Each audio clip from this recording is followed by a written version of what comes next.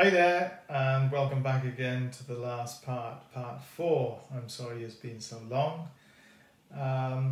Hopefully you've got to the stage yourself where you've done a first draft of the comparison between the Walnut Tree Forge and Cathedral builders.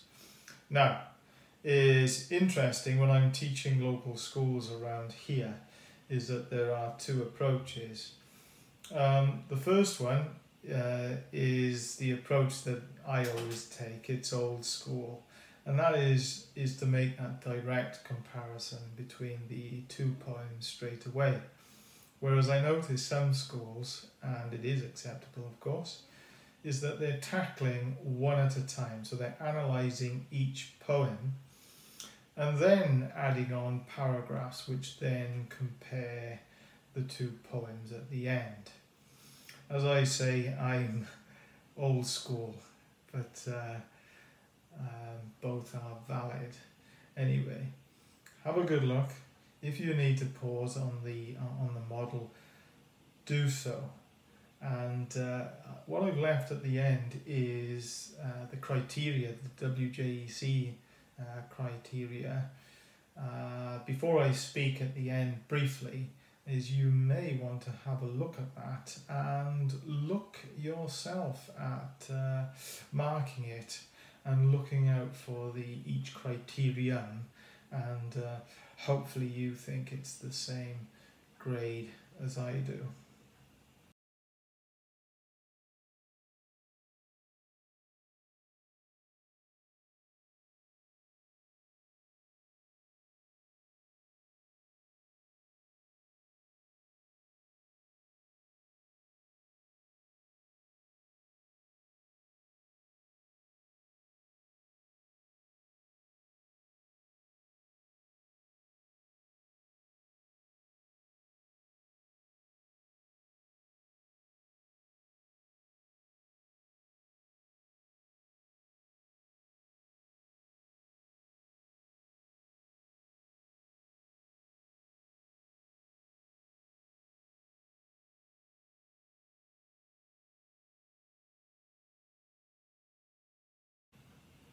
Well, I hope this is going to help you in your writing, and as I've said, I hope you've already done your first draft and you're now comparing it with mine.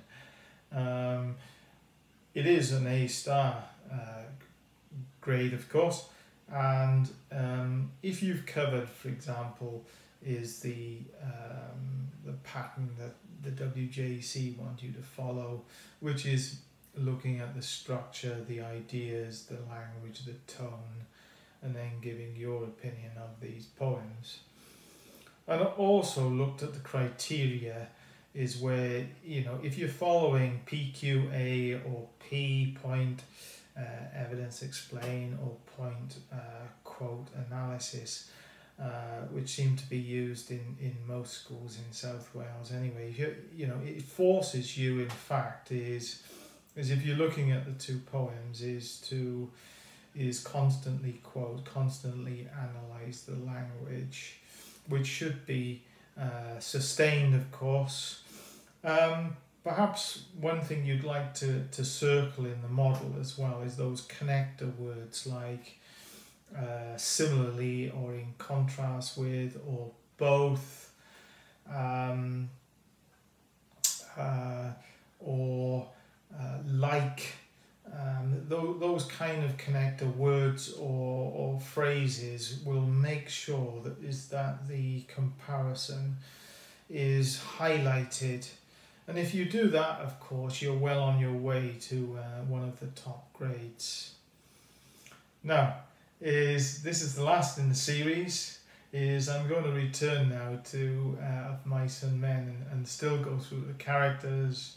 I got George to do next, but I think there's another at least 4, and maybe looking at 1 or 2 of those important minor characters like Carlson. So, have a nice Christmas, and hopefully I'll see you soon.